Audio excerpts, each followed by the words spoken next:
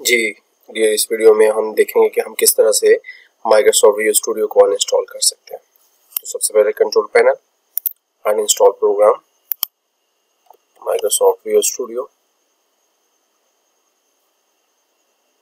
अब हमारे पास Microsoft visual studio professional 2013 1.58 GB। तो यहाँ पे हमें डिमांड करेगा जी, वो हमसे ये पूछ रहा है कि हमने इसको मॉडिफाई करना है, रिपेयर या अनइंस्टॉल। हम इसको अनइंस्टॉल करेंगे। The product will be remove from the computer, do you want to continue? Yes.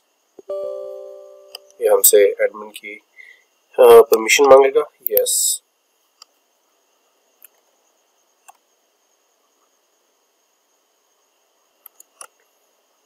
ये फाइनली जो है वो आपका माइक्रोसॉफ्ट विजुअल स्टूडियो प्रोफेशनल 2013 जो है वो सक्सेसफुली जो है वो अनइंस्टॉल हो गया है।